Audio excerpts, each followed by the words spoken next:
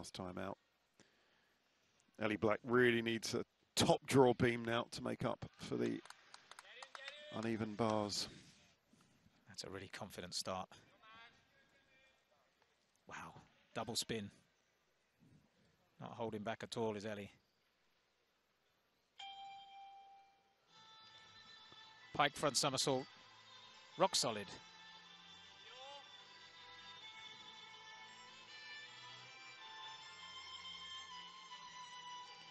Flick layout. This is looking good so far.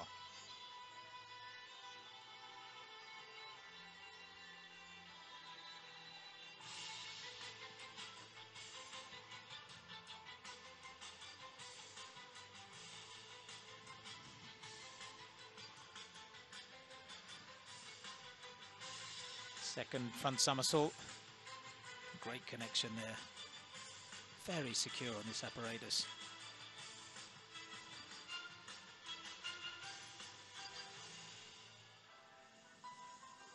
And if she can sort this dismount,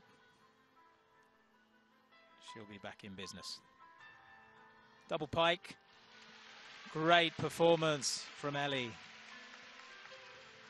Punches the air, breathes a sigh of relief.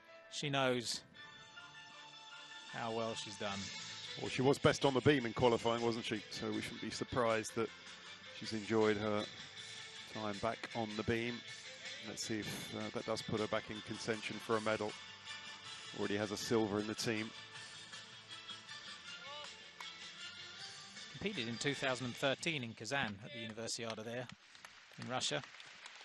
So she likes this stage, vastly experienced, and that can help on this apparatus certainly.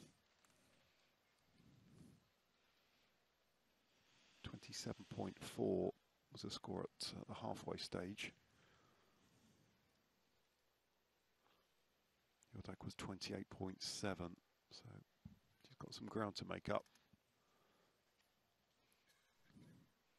But this so often is the apparatus where points are lost, a little slip here and there, nerves creeping in. No nerves there. Double pike somersault. Remember, she was up to 14.4 qualifying. Do you think it'll be anything close to that? Oh yes, I think certainly she's capable of that. 14, a little bit down, but still a monster score for this piece of apparatus.